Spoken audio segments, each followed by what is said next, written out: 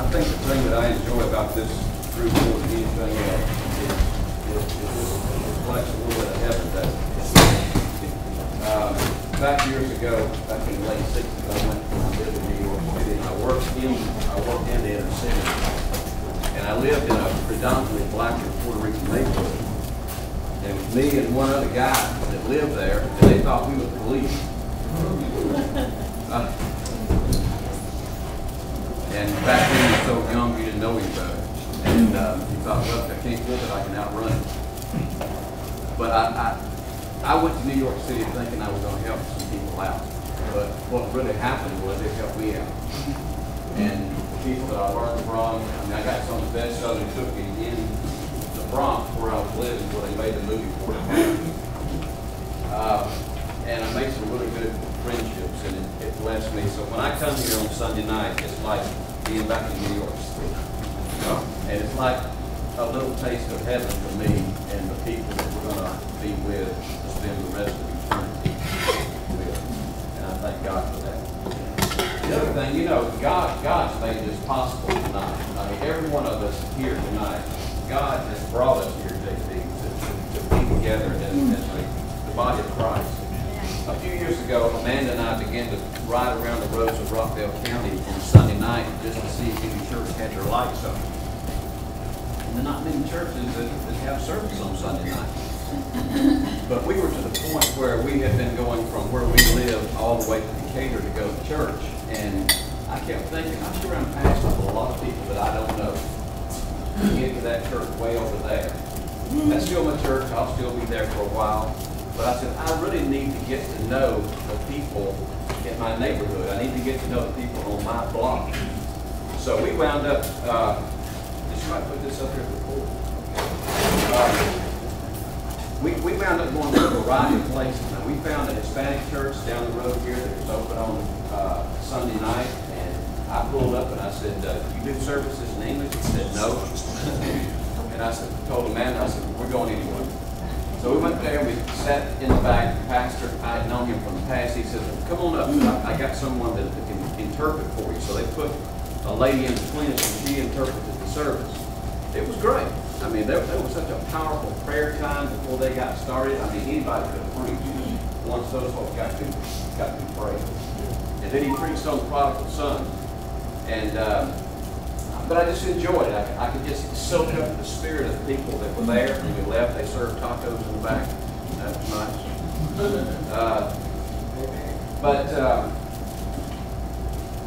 I just enjoyed being with the people of God.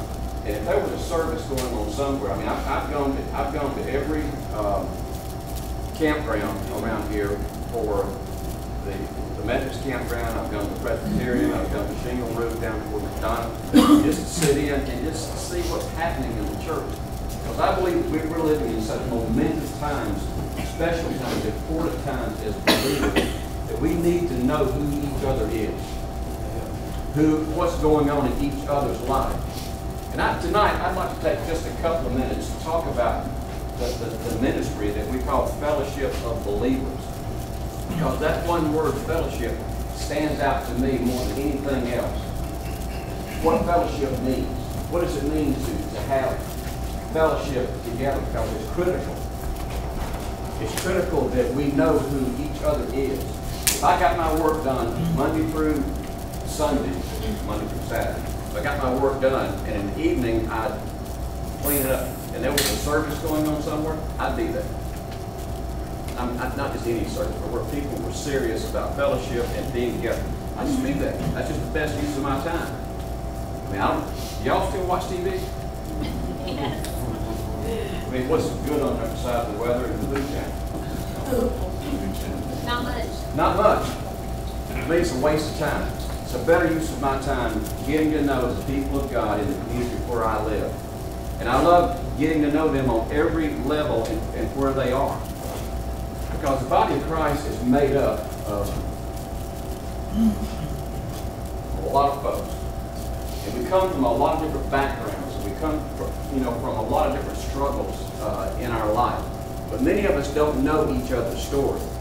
If we took time to sit down and to give a person a chance to tell me your story, or talk about that in just a few minutes. It would give us a different opinion and a feeling and a sense of relationship that we don't have here tonight. We come in, I recognize this face, I recognize that face, I hear this name, I kind of recognize.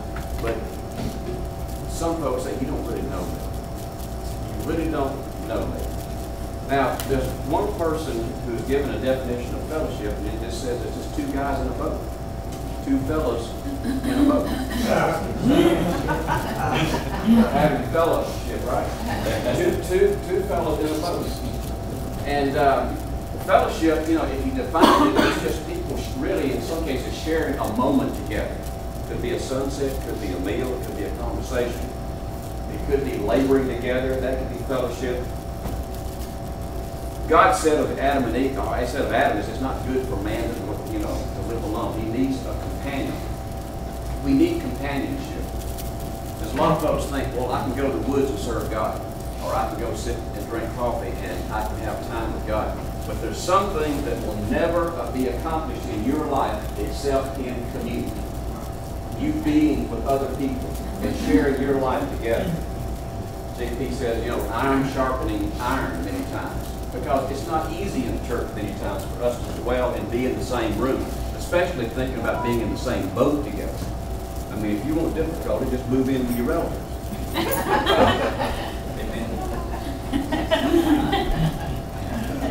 It's difficult when we're brought in close proximity to each other, but that's where God does a work in our hearts and in the church. If you're changing churches every 6 months to a year, you've got a problem. Because churches are not perfect. They are not museums where we go to see special pieces of Christians who are put up there for display. Because we're not perfect. We're people. We're humans. So, but God Himself wanted fellowship. That's why He created us, that He can have fellowship. If you really look at the Godhead, the Father loves the Son. The Son loves the Holy Spirit.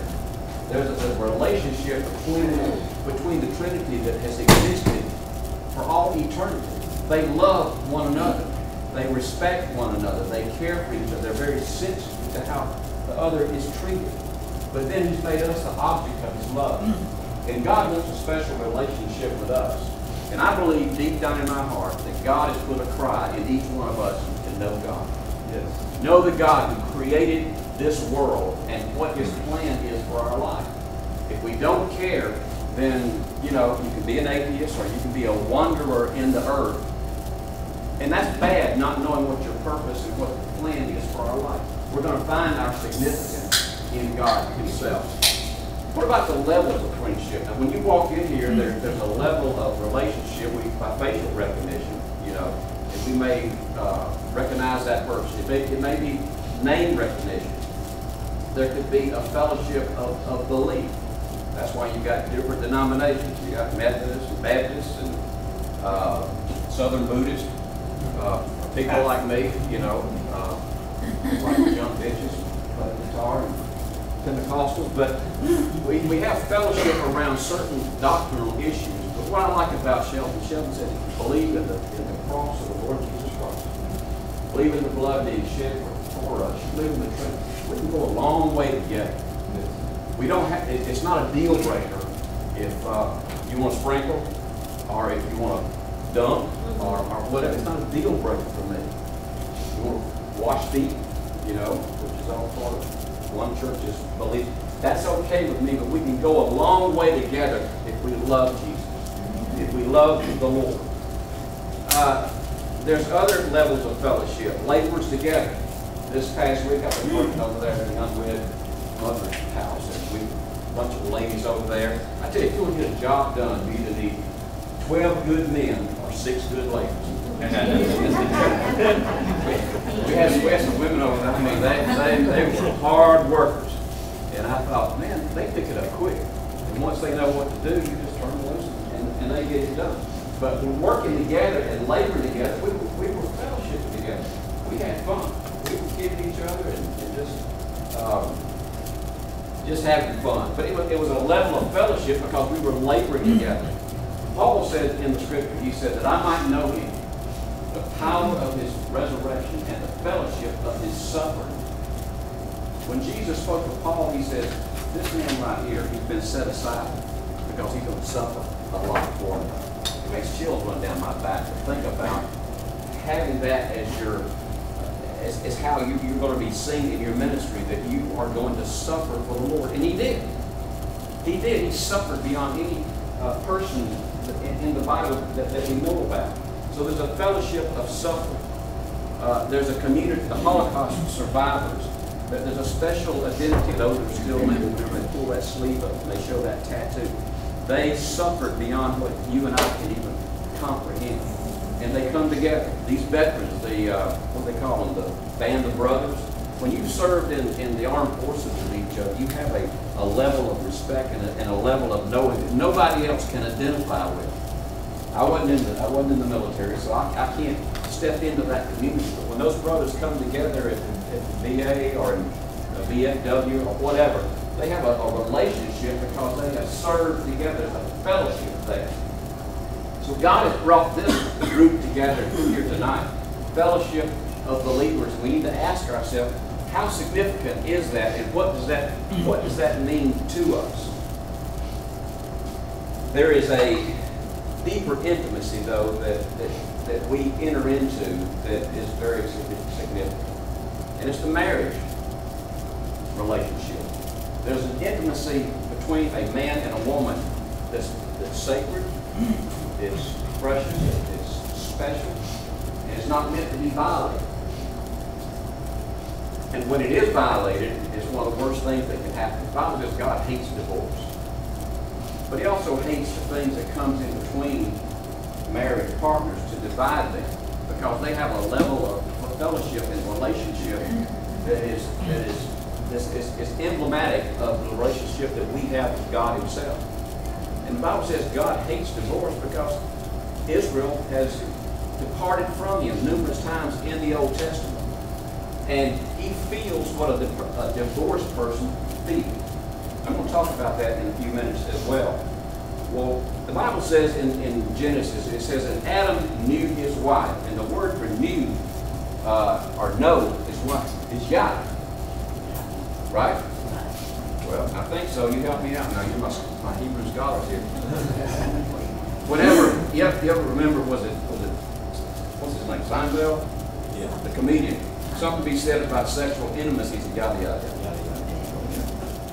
But all throughout the scripture, the word about knowing, that word God is an important word. God, whether I'm correct on this or not, I just want you to understand that there's an intimacy that God wants with us. It's not sexual, but it is an emotional, spiritual relationship that God wants to have with each one of us. Now there's people here tonight, as we say. It is? Am I right? It's Yada. Yada. I just pronounced it. Yada. But it has to do with intimacy, and it's used in a broad sense, all the way from sexual relationships to knowing information about an individual. To know this or to know that. But it's personal, and God wants to know you. And I believe in my heart that you desire to know God. You desire to know God. How do you get to really know a person? There's two ways. I heard this past week, and I thought it was important. I want to share it. This is how you get to know a person. And we don't do this enough with each other. First, you need to know their story. You take the time to sit down with an individual. Where are you from? Where were you born? Okay, brothers and sisters, living nearby, mom and daddy still live. People like to talk about themselves. But we don't take the time to allow a person to talk about and tell their story. Some of those stories are good, some of them are tragic, some of them are painful, but it's their story. The other way that we get to know a person is to know what their dream is, what they really would like to be, what they'd like to accomplish, what they have a passion for. What is it? We talked about that Tuesday night, about your gift. You know, what is it? I know yours is opening up a boxing, whatever it is. And that's a passion of yours. And if you could do that tomorrow, I'm sure you get that started. And your desire to do that, that passion inside of you is part of your dream, but it also is probably is tied into your gifting in the body of Christ. But do we take enough time to listen to a person that what you dream about? What would you like to really happen? See, I think sometimes that questions are more important than making statements. Especially when it comes to a husband and wife, to be able to say, your wife says, what do I do that really hurts you? What do I do that really makes you happy? And to give your wife permission to tell you those things, because it can make a difference. If you gave them permission to ask you that question, what do I do that makes you happy? What do I do that hurts you? Because that gets on a level beyond, you eat today, don't you? Superficial stuff.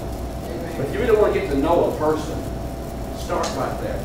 Listen to their story, tell me your story, and then what is it that you really dream about? What do you want to do in life? I was down in Sandusky, Florida this past week with my family and my little grandson. We were in this venue where all the kids were in this theme park. And there was a guy dressed up like a pirate. He was called Michael the Pirate. He got up there and he told jokes and you know, and then played with his kids, and they was all into that kind of stuff, you know. Anyway, my son went down after about 15 minutes and got his son in front and brought him back to where he was sitting for whatever reason. So about that time, Michael the Pirate, he reached down in his gold chest and fills all these coins out there to all the kids. My little grandson, Luke, he just started crying. You know, and my son felt like for doing that. And Luke was crying and he was sitting there. So they finished up. So when they got through, I was watching him over there swallowing and carrying on. The guy was packing his stuff up and getting ready to leave the platform. So I walked up there and I said, that looked really good. I said, you know, you really connected with these kids. That was a great job. I said, how long have you been doing this? He said, oh, about 30 years. I said, really? I said, well, what do you do during the week? He said, well, I'm a pastor. I pastor over here at so-and-so church. I go to congregation, so many people, I do this and that. I mean, we talked for probably 3 minutes. And before it was over with, I knew so much about this guy. I said, my grandson's out here. I said, he missed being down here. I said, you got any more of those boys? He said, no. He said, he got digging through his bag, you know. He said, I got a couple of pirate flags. I said, come on down here. So we're walking over there, you know. I said, Mike, pirate wants to give you something. So he gave him those little flags. And I said, can I get a picture of you too? So they got there and he stood there, you know, and right next to the pirate, and I took his picture. You never saw such a beautiful smile on his face. But it took a couple of minutes to know about the pirate and to kind of help my grandson, my son, to get over the whole thing. But getting to know each other is my point. It doesn't take a minute for us to establish a relationship with people if we're interested in them. I always love it at the checkout stand when I see people work. There's a guy that runs the ice cream shop at what's the donut place? Dunkin' Donuts on St. Louis. I walked in and I saw his name. It's some girl's name. What was it? Vicky. Vicky. His name was Vicky. I said, It was Vicky. spelled different, but it still was I Vicky. said, Vicky. He said, now he was Indian. He said, they named me after my aunt. Well, anyway, he was dipping my ice cream, and the more I talked, the more ice cream he's putting in my cup.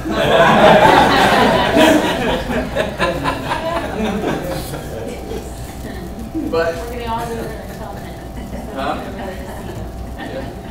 But when we express an interest in a person and who they are, of course everybody wants you to know them, to know their name. You start building relationships. It might might be a cobweb, a spider web, but eventually you can pull a rope, you can pull a chain, you can pull a bridge. And it's like when we really show interest in who they are, and what's going on in their life, you really care. I'd like for a scriptural base, let's go to Exodus. It's a story about Moses, and Moses is in trouble. Moses has got this, we're going to look at Exodus 34 and part of Exodus 33. Moses has got this big crowd of people. Some say a couple of million, some say 4 or 5 million people that he's leading across the desert. And he's concerned about God and whether God is going to validate what they're doing. God's going to be with them. And I'd like for us to pick up in chapter 33, verse 12, because Moses is wanting fellowship with God. He's wanting a deeper relationship with God. And how many of you know that when you start having difficulty and trouble, that's good if it draws you closer to God. My father-in-law said one time, he said the devil just kept bothering him and kept harassing him, and he just felt so pushed by the devil. And finally he turned around, and just like he was talking to the devil, he said, "Devil," he said, "you can keep this up if you want to." He said, "but all you're going to do is push me closer to God." That's what was happening in the life of Moses. He was being pushed to a deeper relationship with God. He had gone from being a small young boy, makes good, coming out of Egypt to lead this great crowd of people, and he was the great. He was realizing he had a bunch of complainers, he had a bunch of murmurers, he had trouble on his hands. And so starting with verse 12, he said, "Then Moses said to the Lord, 'See, you say to me, bring up this people, but you have not let me know whom you will send with me. Yet you have said, I know you by name, and you have also found grace in my sight. Now, therefore, I pray, if I have found grace in your sight, show me now your way, that I may know you, and that I may find grace in your sight, and consider that this nation is your people.'" Now, Moses realized, this is over my head. I can't handle this job. I can't handle all these people. I can't handle all the complaints and issues I'm having to do. God, this is bigger than me. This is your people. This is not my, this is your people. He said, I need help. Well, there's a couple of things that stand out. I want to jump from that chapter over to chapter 34 and verse 3. And God gives him direction on what he's supposed to do, because he wants to draw closer to God. He's wanting to know God in a deeper way. And these are the two things that God says to him. He says, "And no man shall come up with you, and let no man be seen throughout all the mountain. Let neither flocks nor herds feed before that mountain." Now, two things I'd like to just draw out of this. That when you come before God, you're not bringing your mother-in-law with you. You're not bringing your children with you. You've got to come on your own before God. It's just you and God. We'd like to think the crowds are going to come. You'd like to think, well, go with me, because God says, no man is to be with you. That's right. You come on your own, because the day that you die, it's going to be you and God. Amen. It's going to be you and the Lord himself that you're going to face that day.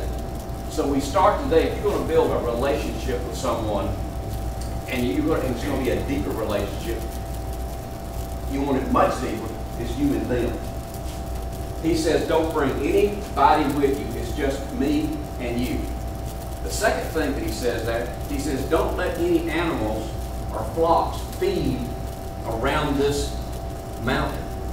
Now that says to me that there's something about the beast nature that's in us, the flesh that's in us, that will never know God. He said, don't let those animals come around.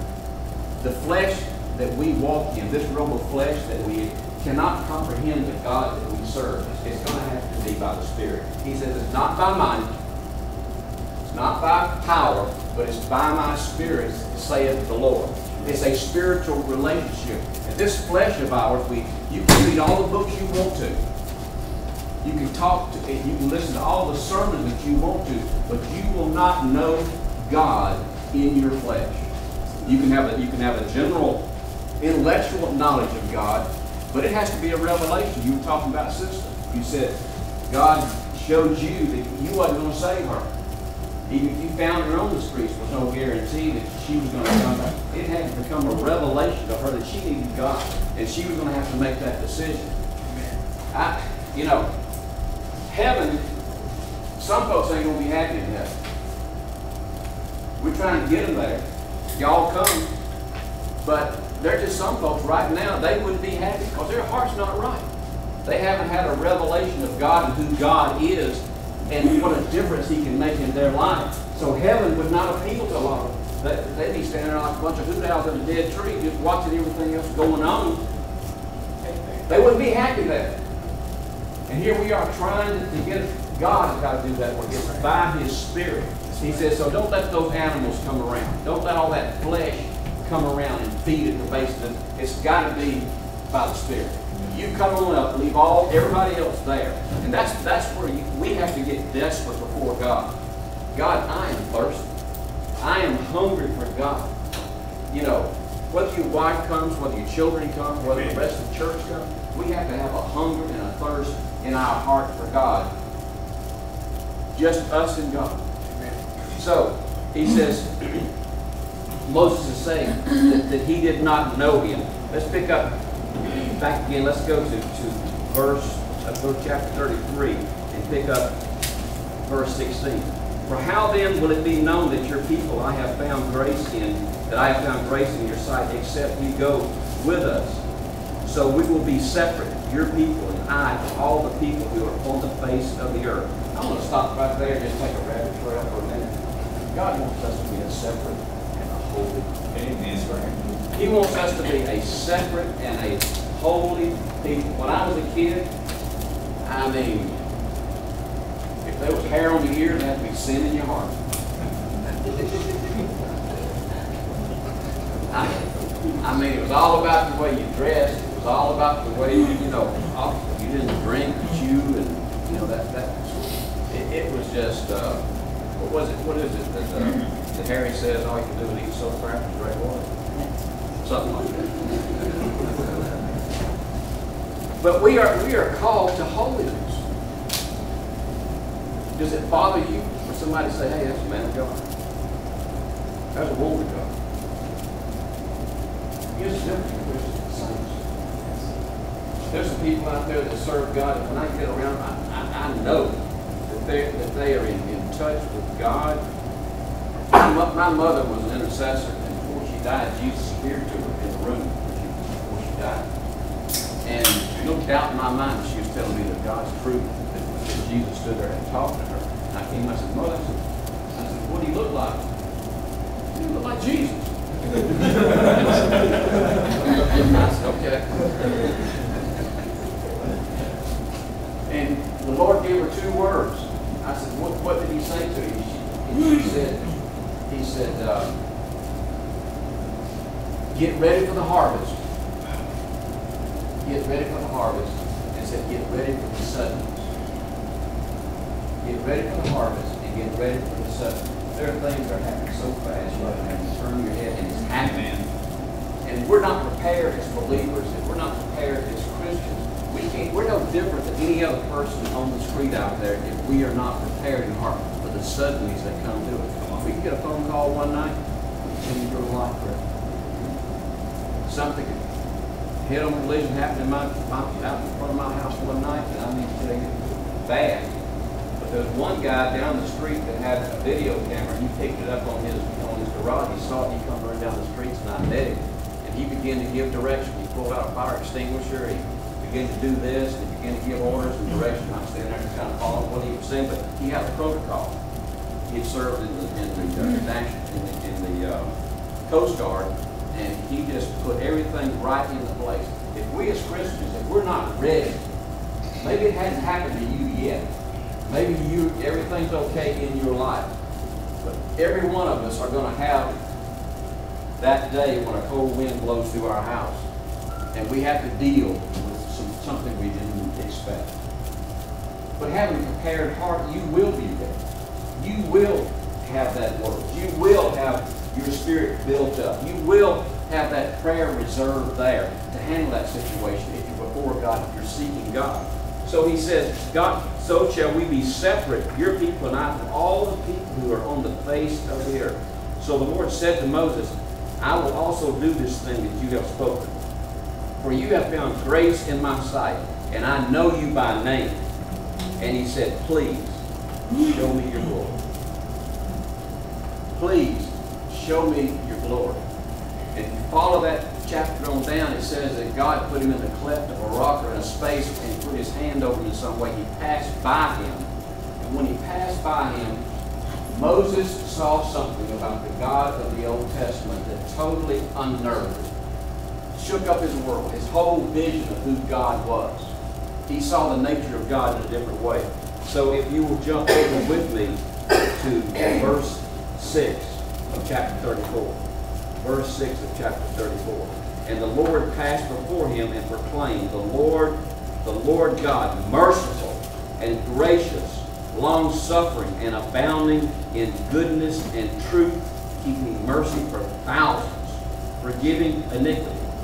When we think about the God of the Old Testament, we think about the huge stone, we think about the Ten Commandments, we think about a God of justice, we think of a God who he punishes the wicked. But all of a sudden, Moses sees a vision of the nature of God that he had not comprehended before. Do you realize how humble God is? Do you ever think about God being humble? That he puts up with you and I the way that he does? There's a humility about the Lord. There's a humility about God that shows us how we are to live our life and how we should live before him.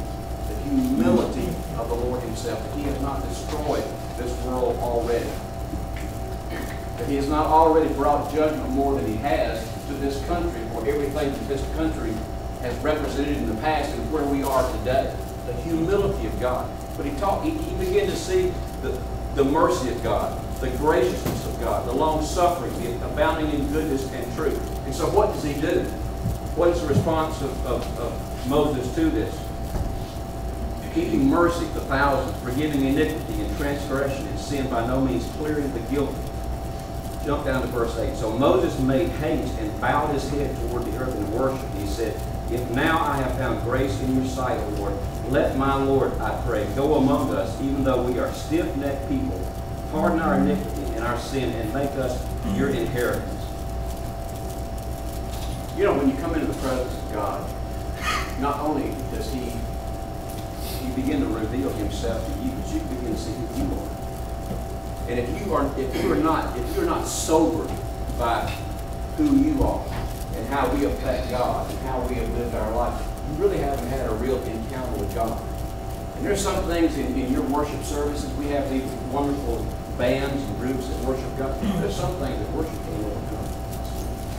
If you've been living like the devil, you can come here and praise all you want to. But there's a time of repentance. There's a time of brokenness. Right now, this country is celebrating sin. They're happy about it. They got it in lights.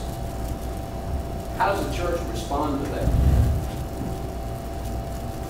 We should be on our faces, grieving, confessing our sins, having a broken spirit about all of this. Rather than sitting back and just kind of holding our mouth saying how bad no, we need to be repentant. Daniel, Nehemiah, and these other men of God, they said, oh God, we have sinned. They didn't say you have sinned. They have sinned. They said, we have sinned. It has to be personal. What's going on in this country is it's all about us. We've enjoyed the good. Why not experience the bad that comes along with it? We have sinned, God. We have sinned. Forgive us, oh God. Have mercy. So when he saw that, Moses says in verse 10, he said, behold, I make a covenant. He wanted to enter into a deeper relationship with God when he saw who God was. I'm not going up, he said, unless you go with me. He said, not only that, we need to be in a covenant. You know, this covenant that David and Jonathan entered into, sometimes people try to make that as a homosexual relationship. It was not. Those men were men of war, and they respected the talent, and they respected the attitude that each of them carried in their hatred of evil and in their love for God. That's what brought them together. And it says that they stood before each other. And they made a covenant with each other. And they exchanged my armor for your armor, my sword for your sword, my helmet for your helmet. And they exchanged their weapons and entered into a covenant. And they said, throughout the years, if I get into trouble, I know you'll come before I am. If you get into trouble, you can count on me. I will be there. God has entered into a covenant with us through the cross. Anytime there's a true covenant, it's called a bereavement, right? It involves blood. I don't know if they slashed their wrist or what happened. If there was a blood exchange in any way.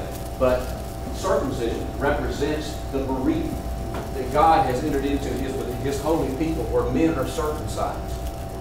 So that the heritage that comes through your loins is a holiness, dedication to God for your heritage. When a man would swear to another man, many times they would take their hand and place it on the inner thigh of another man and say, if you fail in this covenant or to keep your word, may your children be under a curse. That's just how serious a covenant was.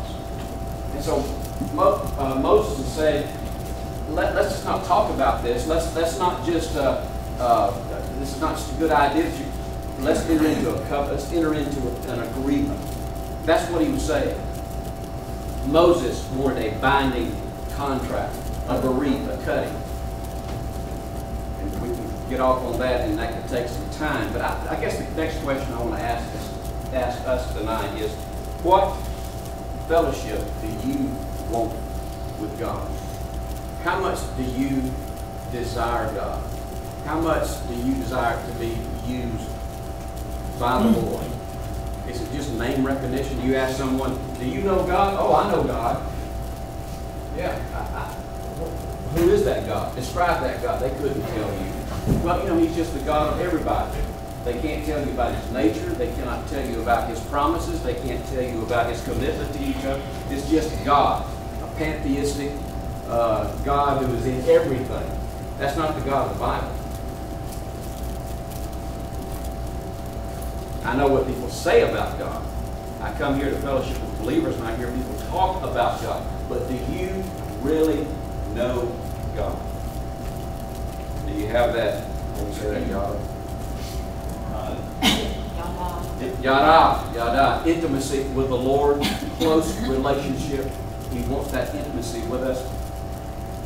So God wants to know you too. And this is how I know that. He knows your story.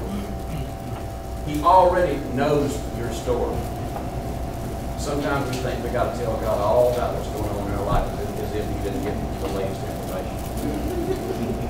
He knows our story.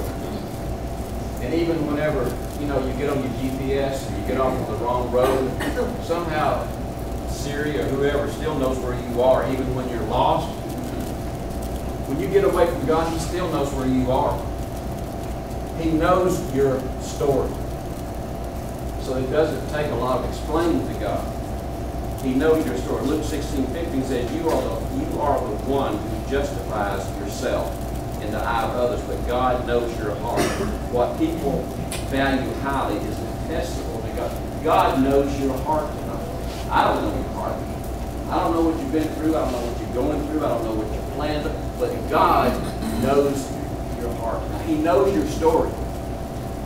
Could be good, could be bad, could be sad. God knows your story. Nahum, the first chapter, the 6th verse, He knows those who take refuge in Him.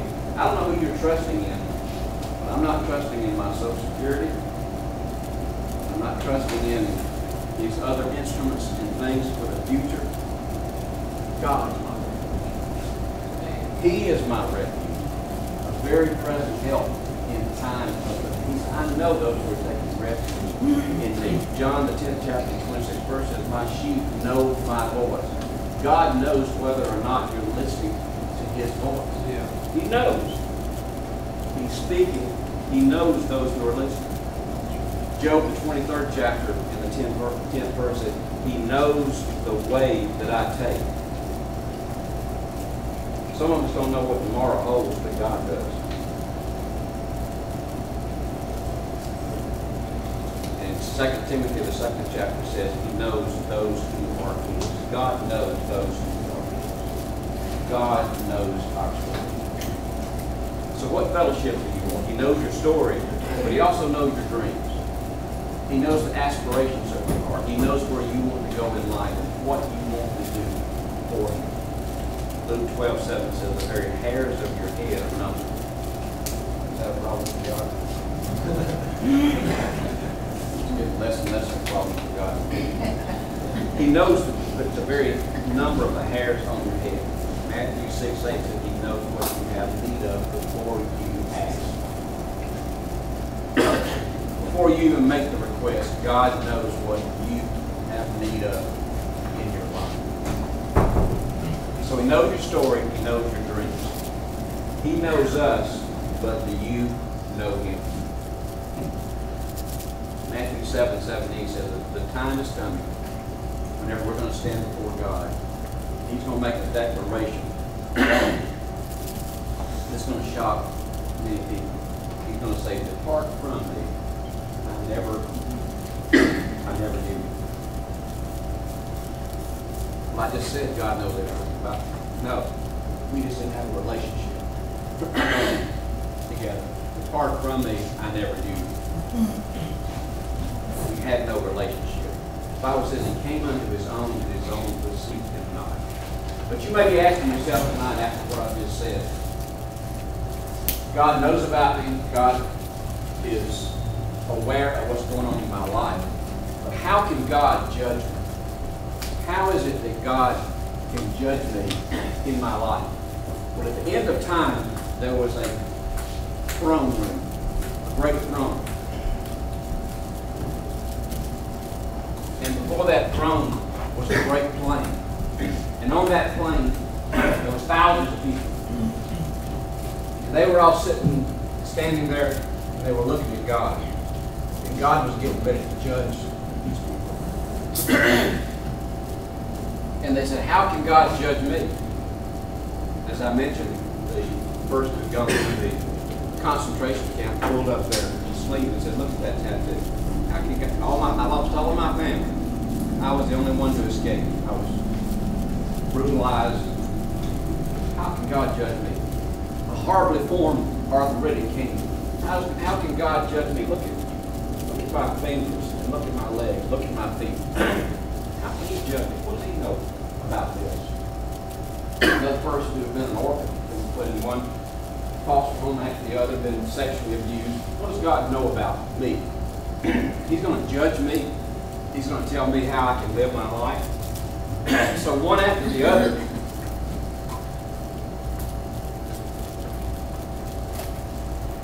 these different ones started shaking their finger in the face of God.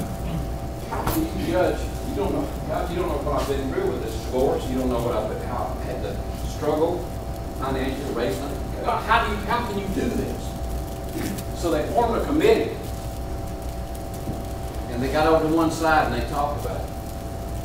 And after they had met together, they came back and got in front of God and they said, God, in order for you to judge us, this is what you've got to do. They said, in order to know what we feel, what we've gone through physically, mentally, and emotionally, they said, you need to go to earth as a man.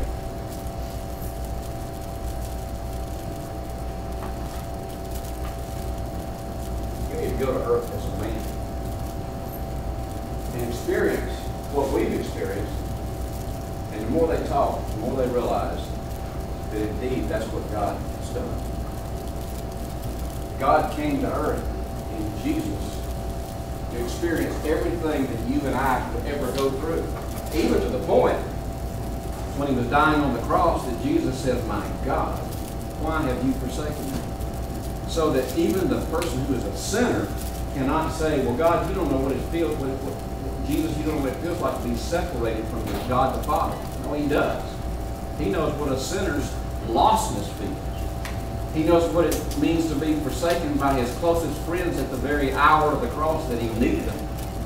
He knows what it's like. My father-in-law said one time he saw more backs than anybody. People who rejected what he had to say, that he would love. And even when they were taken to the cross, Jesus said, at least believe for the miracles. Can you even believe just for the miracles? Jesus has experienced everything that you and I could experience. And the Bible says he is touched by every feeling of our infirmity. God has emotions. God has feelings. He can experience loss. He knows because of what Jesus has gone through. God wants our fellowship. God wants to experience fellowship with us. The question is, do we want fellowship with God? Do we want to know Him beyond just His name? Do we want to know of His goodness? The Bible says the goodness of the Lord leads us to repentance. Kindness leads us to repentance. He wants us to understand and to experience His nature. Moses said, God, I see all this. He said, but we're wicked and we're sinful. It didn't bother God. That's the interesting thing about God. Our sins don't bother Him. What really bothers Him is that He offers His goodness and He offers His salvation. He offers His kindness, and we still will not embrace it. We will not receive it. But it's ours tonight. I want to do something a little bit different tonight. Let's see. I get Mike to get White. JP, Tanya. Aaron, if you can help me too. What I'd like for us to do, I'd like for those I just mentioned, come and stand with me. There. And you may be here tonight, and I don't know what level you may be touched tonight, or you have a particular need tonight. But I'd like for these folks up here at the front to be available to you. And if you'd like to go to a lady or go to a couple, please do. And if there's something you want to share with them, and I'd like for us to just have a time where you can just pray together. Just share what's in your heart. You may have a financial need. You may not know Jesus as your personal Savior. You may be struggling with something, but I'd like for these just to be here with me, and let's have prayer. Wherever you are, it takes boldness to say, hey, I want a relationship with God. I want fellowship with God. And I want fellowship with these people right here. We're going to heaven together, okay? Yeah. Amen. We're all going to heaven together. I'm going to see you there. And we're going to have a glorified body, and Doug and ain't going to be as like we are. Be able to jump up and down. Oh, man. So anyway, I'm going to stand here. I'd like to sing a song. And you can come here and help. It's not required. One time. Let's sing a portion. Those of you that would like to come up here and be with us and let's pray together. You know, silent prayer is okay, but you got a mouth. Let's say something.